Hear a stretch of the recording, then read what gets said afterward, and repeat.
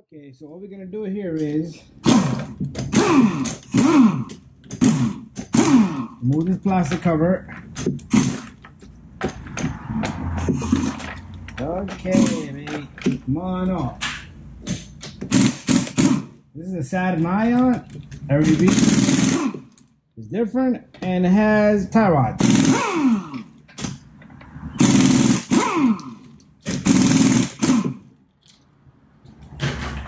Once we have this baby loose, okay, we don't want to drop the wheel on our foot. So what we did here is,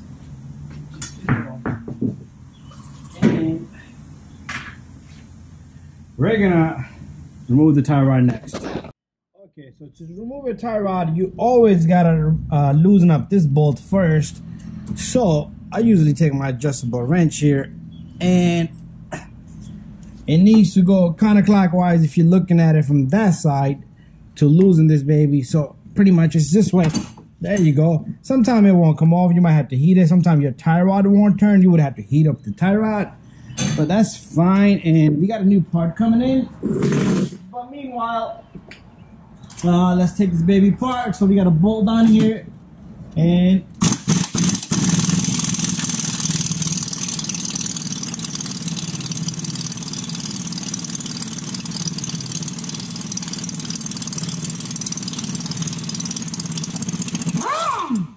go, bit of free play. Okay, it's in here.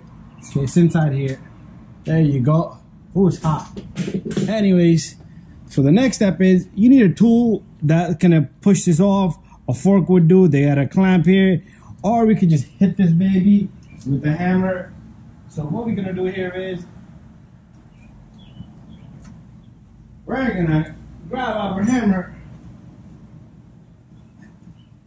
You can simply just go underneath the vehicle. If you have the proper tools, you can do it the proper way. You can hit it right here, and the tie rod will come off.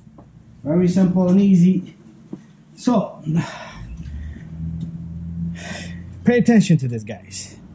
What I like to do here is to keep the alignment back in the spot. So this thing is, look how free play this is.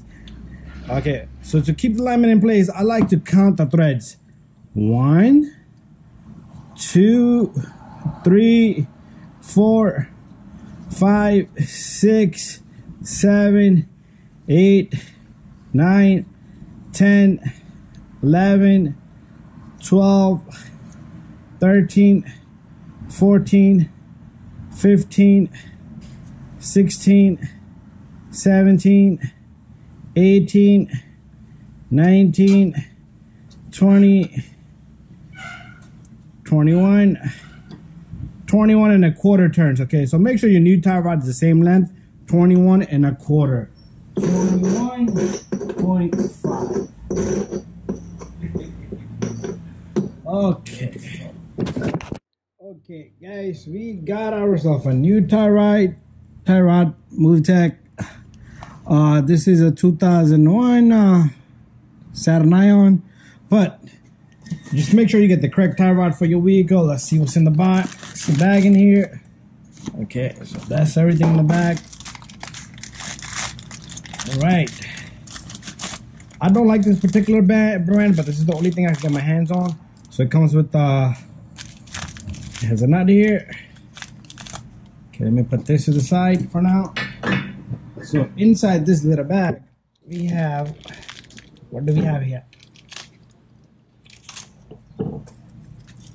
We have no cotter pin, but that's fine. Okay, that bolt itself is a locking mechanism.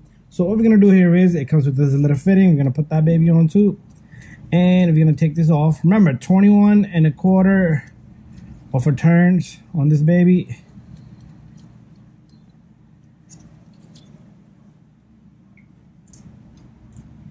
Come on off. There you go. So this little guy goes on. It doesn't matter this way or that way. I'm gonna put this baby on.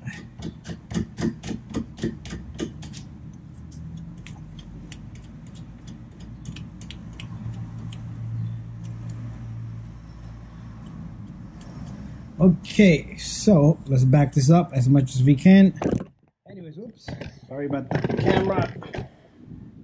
Anyways, this little fitting goes right here. You need to put this on. Make sure you catch it by hand first, and then turn it with your wrench.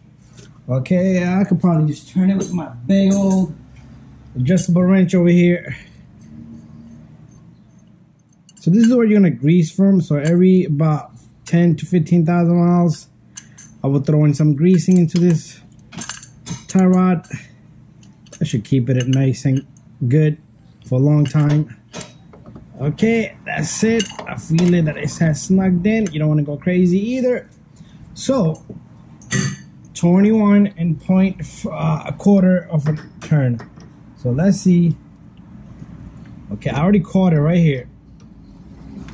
So I'm gonna count this as a quarter.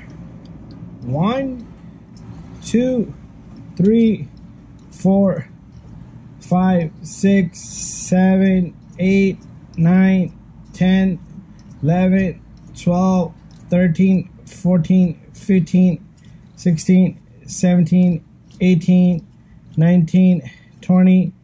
Okay, 20. And this has got to go back a bit. 21. And I'm going to leave it there, okay? So, one thing I forgot. Make sure your counting is only good if your tie rod is about the same length, okay? Nothing's going to be perfect. Do get an alignment, but this is going to put your, at least your alignment back to where it originally was. So, no cotter pin, but this thing has a little plastic rivet at the end or some type of locking mechanism. And this baby goes in. And we're gonna put this baby on. Okay, so all I need to do is I need to lock this bottom bolt up. Okay, that's the wrong size. Let's see if this fits.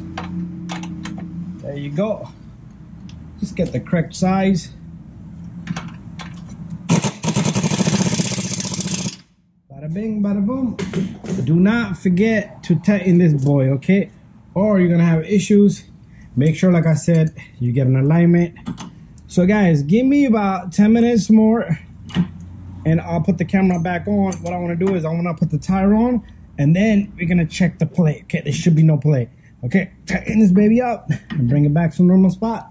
That's it. Gonna throw in some greasing.